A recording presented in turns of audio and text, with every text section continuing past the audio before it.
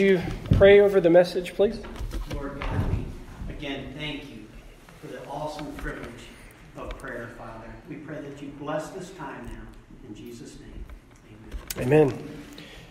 Thinking about these verses and what we're going to focus on this morning as we've been going through this morning in particular, we're going to be just looking at verse 13. And we're coming kind of toward the end of this prayer. And next week, Lord willing, we will look at that part, for thine is the kingdom, the power, and the glory forever and ever. Amen. It's in some of the scriptures. It's not in others. And we'll discuss why that's there. But this morning, we're just going to deal with verse 13. And lead us not into temptation, but deliver us from evil. Or, as some translations say, evil one. And both of those are completely accurate. But here's the thing I want us to remember, and this is absolutely true. Christian, and what I mean by that is those who have been purchased by the blood of Jesus, you've been washed, you've been cleansed, you are a child of God. You and I are in a war. And it's a serious war, and there are battles in this war every single day. And the problem is we don't get a day where we can just decide, you know what, I'm tired. I need a little leave. I need some R&R. I'm gonna take a break today. We don't get that option. Because our enemy who's fighting against us ruthlessly, he doesn't stop fighting. And so we can't give up. It's just not an option for Christians to give up fighting this war that we're in. And specifically what we're going to be talking about today is this battle over temptation. Because temptation is coming at us constantly by the evil one. And this was a verse that came to me just in final prep this morning going through this.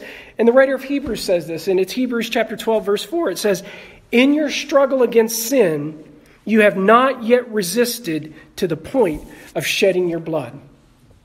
Anybody here resisted against sin, the temptation of sin? Have you resisted against any kind of sin to the point of shedding your blood?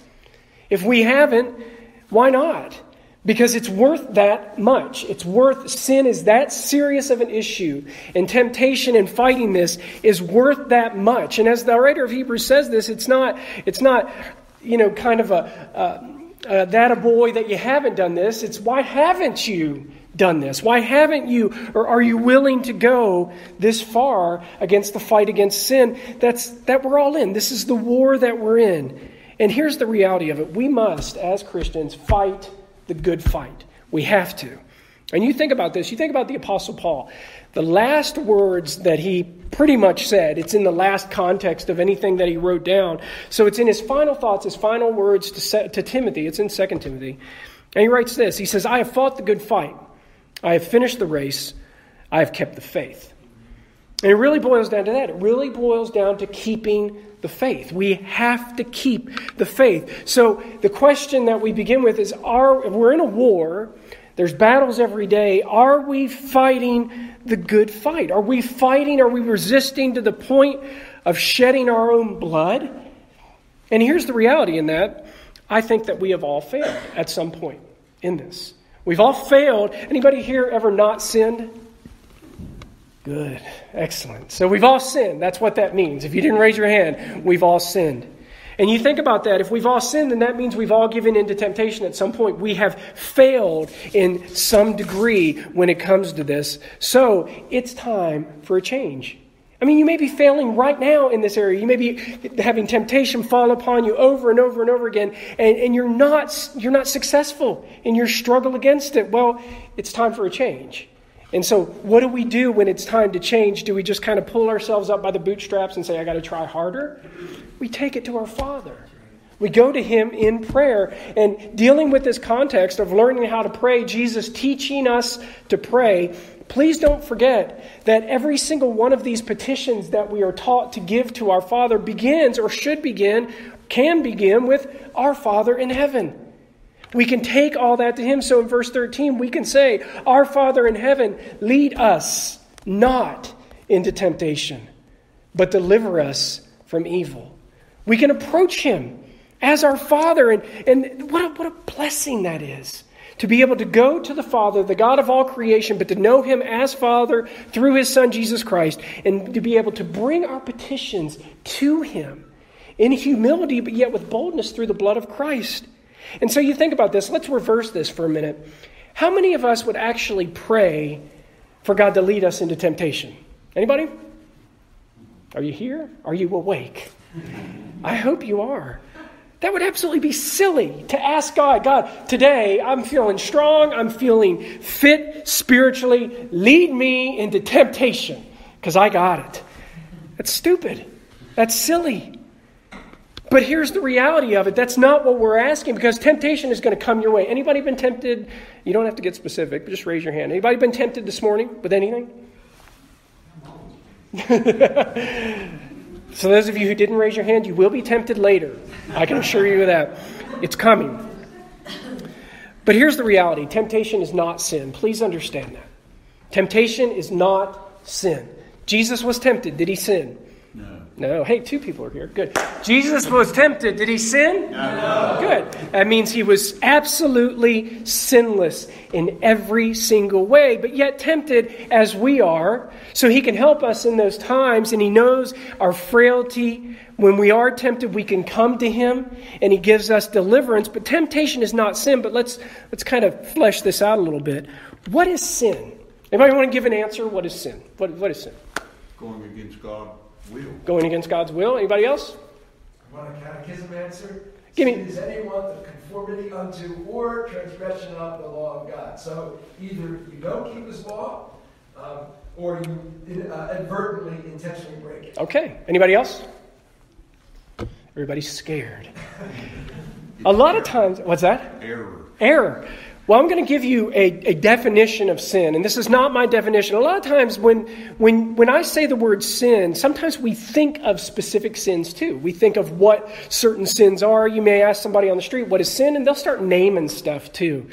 Well, the Apostle Paul gives us a definition of sin, and this is a foolproof definition of sin. You can't go wrong when you take the definition strictly from the Bible. And here's what it is. It's from Romans chapter 14, verse 23. It's pretty simple. Whatsoever is not of faith is sin. That's what the Apostle Paul says.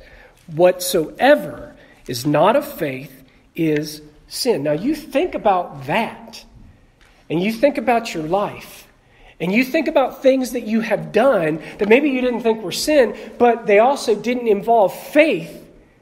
What does that mean? There are times we've sinned that, again, as in the catechism answer, we have done it and haven't even realized we've done it. Because whatsoever is not of faith is sin. So we come to this portion in the Scripture in verse 13, and it's a petition. We're asking our Heavenly Father to not lead us into temptation. Let me clear something up, because this is something I think that as Christians we sometimes need to have repreached, maybe preached for the first time, about who God is, about who we are as Christians, and about where He leads us on this path as we live out our lives and our faith in this world. So do me a favor. Mark your page there in Matthew chapter 6, but turn to James chapter 1. Spend a little time in James chapter 1 this morning. James chapter 1, when you get away from the greeting of James being a servant of God and of the Lord Jesus Christ, and you get into verse 2, we begin a context really that I think follows pretty much all the way through. There's kind of a parenthesis in there, but it pretty much follows all the way through to at least verse 18.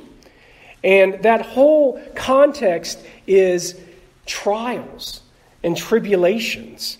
Because we find out right in the beginning, count it all joy, my brothers and sisters, when you meet trials of various kinds, when you meet these things that are happening in your life that you don't necessarily, and I have this in my notes somewhere, I don't even know where I have it, but I'm just going to say it.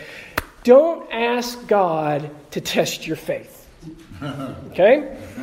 Don't. And I've shared my own history with that, where I asked God once to test my faith. Do you remember that, Sarah? Sarah remembers it very clearly. I remember you said at the time, too, I think you said, what has he prayed for? You said something like that at the time, but I did. I was, were we even working toward the mission field yet? I don't remember if we were or not. I think we maybe were. But anyway, I wanted to make sure my faith wasn't all loosey-goosey, wishy-washy, all this stuff, and I may have shared this story with you before, but it probably it's a good time to share it again. I just said, Lord, test my faith. And I didn't say test it because I'm super, super strong and I'm like the most amazing man of faith. Test it so I can make sure it's real. Because I want it to be real and I want it to be wholly in you and just all for you. And guess what? Oh man, God answered my prayer. Sarah, how did he answer my prayer? You remember? Yeah, I won't show you the scar, but it's here. It's from here to here, and it's pretty. I think it's beautiful. I can make it smile if I want to. But what's that? They're cool. Yeah, scars are cool. Yeah. But the thing about it is that wasn't. I mean, I don't know how close are we ever to death? I mean, we're really not closer to death. If it's not our time, we're not close to death. We don't have a foot in the grave. We'll go when it's our time to go. But things weren't good physically for me leading up to that point. 5 days in the hospital, 6 weeks recovery at home, but that wasn't the testing of my faith. The testing of my faith came in that I work an hourly job full time in addition to serving in the church. How am I going to provide for my family? I didn't have those kind of benefits. How am I going to do this? Because 6 weeks and I've got no way to work. I worked in a warehouse to where I'm lifting stuff, boxes all the time. Could not do that. And I get a call from my boss, who is a believer, just an awesome man of God. And he calls me up, maybe the next day after I got out of the hospital, maybe a couple days. God let me sweat it a little bit.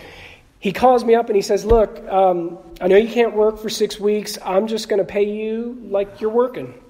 Amen. And it was like, praise God. I mean, that was it. That was God. That was all him, because I was struggling of, all right, God, how am I going to provide? No, God, how are you going to provide?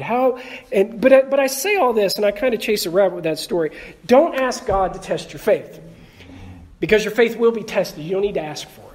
It's going to happen. It's going to come, because we will meet trials of various kinds. And when we do that, we're supposed to count it all joy, because here's the process in this. When we meet these trials, it's about testing of our faith, which is supposed to produce steadfastness, which steadfastness will have a full effect. And what it's doing is it's equipping us as believers so that we're not lacking. But then you jump down to verse 5 and we begin to see if any of you lacks wisdom. Remember the context. The context of this is in the midst of your trials. It's not just I lack wisdom in the weather or something like that. It's I'm lacking wisdom in what's going on. God, teach me what I'm supposed to learn in the midst of this trial. So if you lack wisdom in the midst of the trial that God has led you in, that's the important key here. God has led you in this trial. Why do I say this? Because first off, he says, count it joy. If it wasn't him that was leading it, is he saying count joy in this? God has a purpose in this. So he says, if you lack wisdom, ask him. If you're in the midst of a trial, ask him. And he'll give it to you, because he gives generously without reproach, and it will be given to you. But then you come down to verse 12, and this is why we're still in the context of this trial. He says, blessed is the man who remains steadfast under trial. So again, the writer of James is still dealing with trials in this situation. But then we come to verse 13. Verse 13 says, let no one say when he is tempted, I am being tempted by God. For God cannot be tempted with evil, and he himself tempts no one. So first off, here's the reality of it. When you're in the midst of a trial, and in the midst of that trial, and God has led you in this trial, there is going to be within that trial temptations. I kind of look at it like this. I kind of view the trial sort of visually. Here's the trial. And within that trial, there's going to be temptations that come about. Because again, your faith is being tested. And God wants your faith tested so that it produces a steadfastness, something that's stronger after the fact than it was in the beginning. And so when you're in the midst of your trial, and it's not a trial because of sin, you haven't veered off the course, you're following God faithfully, and he's led you into this trial. And then in the midst of that, you're being tempted. Don't blame God. Don't reach out and say, God, why are you tempting me in this manner? Because James says very clearly, again, dealing in the context of trials, he says, let no one say when he is tempted, I am being tempted by God. You need to learn this theology about God. He cannot be tempted with evil, and he himself tempts no one. So if you're tempted in any manner, way, shape, or form, it is not from God. Know that. Trust that and believe it and put it to practice. And then he comes to verse 14. But each person is tempted, so here's when the temptation comes, when he is lured and enticed by his own desire. Lured and enticed. What is that? What image does that bring to anybody's mind? Any idea? Fishing. You fish. You throw that. George, I saw that you had done some fishing. I assume you didn't do that with a bare hook. Am I correct? You threw it out. You had some kind of bait. You had a lure probably. You were bringing that in. You were trying to entice that fish out of a comfort zone so it would let its guard down and bite on your hook, and then you could reel it in. You had it. That's exactly what we're being taught here about temptation. Lured and enticed. But here's the reality of it. Sometimes we look at that and we just say, oh, each person is tempted when he is lured and enticed. And then we stop there. That's not where we stop. Each person is tempted when he is lured and enticed by what? His own desire. Something inside of us. It's our desire that is being tempted upon to break faith and not trust God, and then live that unfaithfulness out and bear the fruit of sin. Here's the reality. We have an enemy, and he knows us pretty well. He's not omniscient. He doesn't know everything. But he knows us well enough to tempt us. And I'm giving a little secret. Temptation's not from God. Who's it from? It's from Satan. Because the purpose of temptation is that you fail and fall into sin. God doesn't want that in your life. He will test you, which is different, so that your faith grows. Satan will tempt you so that your faith fails. So as we fall into this, and this is happening, our enemy exploits or tries to take advantage of those areas and desires in us that God is trying to squeeze out. I kind of like this, and in a way, God turns the tables on Satan. Because again, even when we're tempted, that's part of the trial. And again, resisting temptation is a building aspect of our faith. But again, our enemy he's not part of that, wanting our faith to grow. He wants our faith to be eclipsed. He wants our faith to fail so that we would fail God and turn away from God. And that's ultimately what he wants. So the reality is, now we look back into James, but each person, when you are tempted, and when I am tempted, it's because we're being lured and enticed by our own desire. Something within us that can pull us away. Something that's there that we're predisposed to in some way, shape, or form that will lead us astray from God. Then desire, when it has conceived, gives birth to sin. And sin, when it is fully grown, brings forth death. Did you catch that? We're lured and enticed by desires and things within us. And then when we kind of bite on that hook and we're finally there, it's going to bring about sin, because when you give in to temptation, that's sin, because there's no faith involved there. And then that will eventually give birth to death. It will bring forth death. Think about this now in the midst of this trial, because let me jump to verse 17, because verse 17 is kind of a good verse. Every good and perfect gift is from above, coming down from the Father of lights, with whom there is no variation of shadow due to change. Now, we read that verse, and oftentimes we pluck that out of context, and that's okay to some degree. But if you look at it within the context, what's the context? Trials. So, if every good and perfect gift, and he's not talking about temptation, and he's not talking about those desires that are within us, he must be talking about the trials. So the trials that God gives us are good and perfect gifts from above. They come down from him. He allows us to walk through them because he wants our faith tested to produce steadfastness. But within that, we have pockets and seasons, if you want to call it that, of temptation. In the midst of them, there are desires in our flesh that want to lead us away. And that's the battle. That's the real fight. Flesh versus faith. The Apostle Paul was in it. You can read Romans 7. You can understand where he was in all of that. It's a real battle, and you and I are not immune to it. If you think that you are immune to that battle, you have lost it already. We don't get to let our guard down. So first off, again, God is not tempting you Satan is tempting you. The trials have a purpose. But if you give in to that temptation, what's the opposite of life? Death. There's no growth there. God wants us to grow in our faith. And so here's some realities that we need to remember as Christians. And Matt, this was really cool because you were in Galatians chapter 6 in Sunday school, and I've got some verses from Galatians 5 and 6. So listen to this and store these away because you're going to need them. Galatians chapter 5 verse 24 says, "And those who belong to Christ have crucified the flesh with its passions and desires." So wait a minute. When we're tempted because we have within us our own desires and there's these passions. But in Christ, those who belong to Christ Jesus have crucified the flesh with its passions and desires. So this is a reality for us as Christians. It's true. You can say, well, I don't remember doing that. When you came to faith in Christ, you did that. If you were truly born again, that has been done. So now what we need to do is start living in that reality. That when those passions and desires come up and that temptation and that you see that hook and it's beautiful. It's just spinning right there. It looks so shiny and you're hungry and you just want to latch onto it. That's when you remind yourself, wait a minute, I belong to Christ Jesus. And that means that my flesh and my passions within me, they've been crucified. And then that thing doesn't look so shiny. In fact, it becomes somewhat like a worldly wise man tried to do with Christian. It becomes odious to us. We don't want it in our mouths. We don't want to take the bite anymore. So we realize, we preach to ourselves, wait a minute, this passion and desire that's welling up in me, it has been crucified with Christ. Now, Galatians chapter 6, verse 14. Paul talking says, "But far be it from me to boast except in the cross of our Lord Jesus Christ." This is one of the verses that you shared. I was like jumping inside. I was like, man, because I'll be honest with you, Matt, shame on me. I don't study the Sunday school lesson. I don't.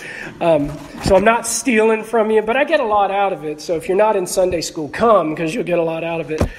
But he says, "Far be it from me to boast except in the cross of our Lord Jesus Christ, by which the world has been crucified to me and I to the world." Here's what one commentary says about this. The world was dead to Paul. And it says, the world was destroyed in its power to attract him. The world had no power anymore. It wasn't shiny and spinny and enticing for him to bite on that lure anymore, to bite on that hook. But the other side of that too is that Paul, and I quote, was dead to the desires and attractions of the world. So the world wasn't enticing him, and Paul was dead to that stuff anyway. So again, that's what we need to have in our lives because we should be boasting in the cross of Christ. We should be boasting in what Jesus has done for us, and it all begins at the cross. It all begins what has already been done. It begins when our sins are transferred to Jesus and we trust in Him fully and we take all of our abilities to save ourselves and just cast them on Him and say, I can't do this. Not in 1 ounce, I can't save myself. So I trust fully, Jesus, in what you've done, that you paid the price for my sins, that you've taken them to the grave and you're raised from the dead. You're able to save to the uttermost. That's the gospel, and that's what we trust in when we look to the cross. If you want to have the world crucified to you and you want to be crucified to it, you first have to look to the cross and see Jesus crucified. And see Him dying in your place and then raised from the dead so that you can be raised to new life. And here's what we get. We start at the cross. We trust in Christ. We get a Father in heaven. Not only do we get a Father in heaven, you and I become new creations in Christ. We're born again. Not only that, we get the Holy Spirit. He now indwells us. He lives inside of us. But what also we should get is a hatred of sin. We should hate sin. When we sin, we should hate it. We should hate it more than anybody else. And I don't mean hate it just because of maybe the results of it. But we should hate it when we're convicted of it because we realize that that's why Jesus died. It's a glorious thing, but that's indeed why the sinless Son of God died in my place, because I've sinned. That should bring humility in our lives. We should hate our sin. But also, when we come to faith in Christ, we should have an awareness of temptation. We should understand temptation when it comes, what it is. And we should also have a crucifixion of our desires and our passions that are within us. And we should be living that out. So here's how we should approach this verse. We're back in Matthew chapter 6. And lead us not into temptation. We should approach it like this. Father, we don't want to sin against you. We don't want to sin against you. We want to hate sin so much that when it is enticing and it throws its hook out and it casts it in our direction, that we don't even want to bite on it because we don't want to sin against you. And here's the reality in this prayer. We just asked Him to forgive us of our sins. And then not only that, we asked Him to forgive those who've sinned against us. So then we're now asking Him, don't lead us into temptation, because if I'm led into temptation, then there's a very good chance that me and my flesh, I'm going to be enticed, I'm going to take hold of it, and that's going to give birth to sin, which ultimately gives birth to death. Here's the weirdness of this. If we just ask for forgiveness and we believe that He granted us that, it's like having a venomous snake and picking it up. Anybody do that? Yeah, I figured you Cannon boys would. Yeah, have you done them? Have you been bit by one? Pardon? Have you been bit by one? No. Okay, let's use you as an example, Kenny. You pick up a venomous snake and it bites you, okay? I'm sure you would throw it down. But let's say you get the anti-venom and Matt's there to suck the poison out of your hand. And it's a beautiful picture of brotherly love. That's right. All right, you're healed, you're doing good, swelling's gone down. Would you pick up that snake again? No, probably not. Here's the reality. We've just said, Father, forgive us of our debts as we also forgive our debtors, and lead us not into temptation. So it's crazy to just be forgiven of something like a snake that just bit you and poisoned you, wants your death, to then pick that thing up again. It's kind of like this. I don't know if I've ever told this story. Have you guys ever heard the story of the snake who was at the bottom of the mountain and wanted to get to the top? Ever heard that story? There's a snake, and he wants to get to the top, and it's too far. And let's see, who do we want to pick on? Sherman. Pick on Sherman. You're there, your eyes are bright, I can see you're paying attention. So Sherman is walking, and Sherman has got a really brisk pace, and he's going to the top of this mountain. So the snake stops and says, hey, Sherman, will you give me a ride? Sherman says, yes.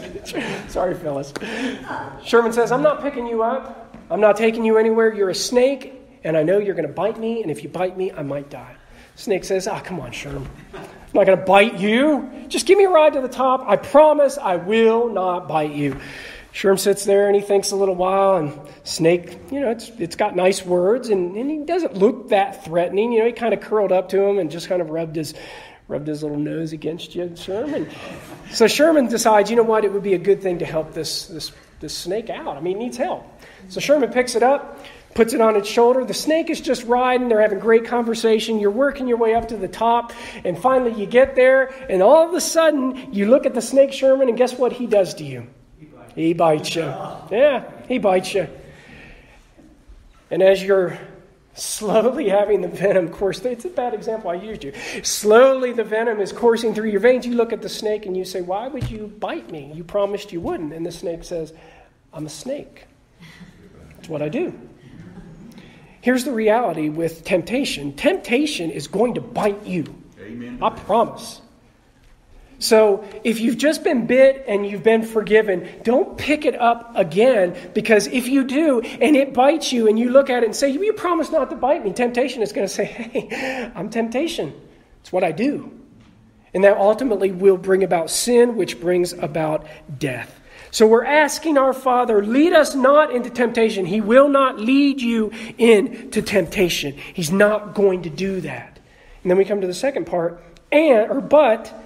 And that's an important contrast there. But deliver us from evil, or from the evil one. And that idea there of evil, what it literally means in the Greek, it means pain-ridden, or this is kind of interesting, the inevitable agonies or misery that always go with evil.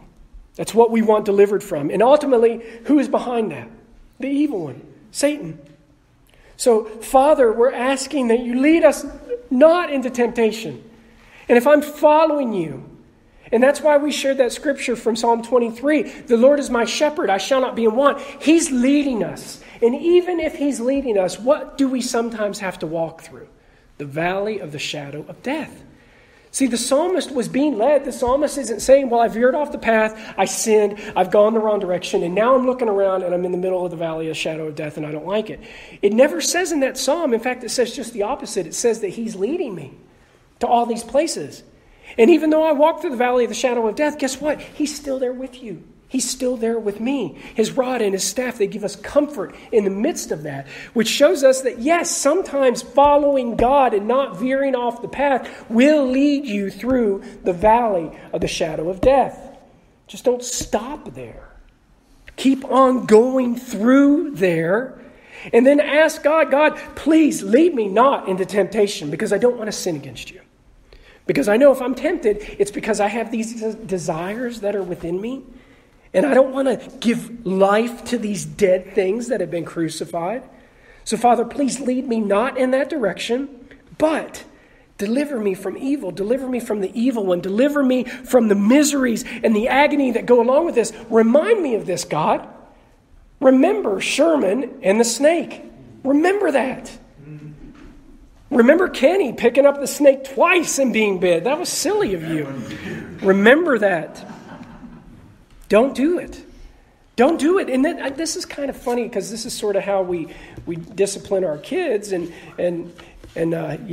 we spank our kids. Okay? Anybody else here spank your kids? You're all in trouble with me. I come knocking on the door next week. All right, anybody who said they spanked their kids, line up. Hey, we'll have a worship time in jail. We'll sing hymns. It'll be fun. It'll be great. Anyway, one of the things that always when Evan's not in here, one of the times when Evan gets a spanking, his big thing is he goes crazy and starts, is it going to hurt? Is it going to hurt? That's like he just goes nuts. Is it going to hurt me, Dad? And I said, well, son, yeah, it's going to hurt. Because it's supposed to hurt. And I'm not talking about beating your kids. That's why God gave kids this right here, so you can spank it and it's not going to kill them. The Bible says that. It's not going to kill them. But I said to him, it's going to hurt so that the next time you want to do what you did wrong, you'll remember the pain that was associated with the act, and you'll say, I'm not picking up that snake again. That hurt too much. That's how we should approach this. If we have fallen into temptation and then we've dealt with the sin, but yet been forgiven, don't pick it up again. Remember what the misery that was involved in it, and then ask God for strength not to pick this up. Because again, God, I need your help in this temptation because it's in here. It's in me. I've got this desire for it. If you didn't desire it in the least, Satan wouldn't tempt you with it.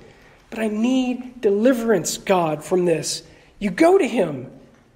And I promise you, every time you go to him in the midst of temptation, he will deliver you. He will give you a way out. But again, it all starts with the cross. I mean, that's the greatest deliverance we ever get. It starts with Jesus' death and resurrection, true deliverance. You want to be delivered from evil and the evil one? Go to the cross. That's ultimate deliverance from him. And this is daily deliverance from him. Resist the devil and he will do what? Flee. Flee. You know, that word flee, I don't get the impression of just kind of a slow walking away. I mean, flee. Anybody here ever flee anything? Do you ever run from anything for your life? You don't trot. You sprint. And the Bible says, resist him and he flees. He gets out of there. So let's expand this a little bit. This will be our closing prayer. Let's just take verse 13 and apply it to our prayer life. Let's pray.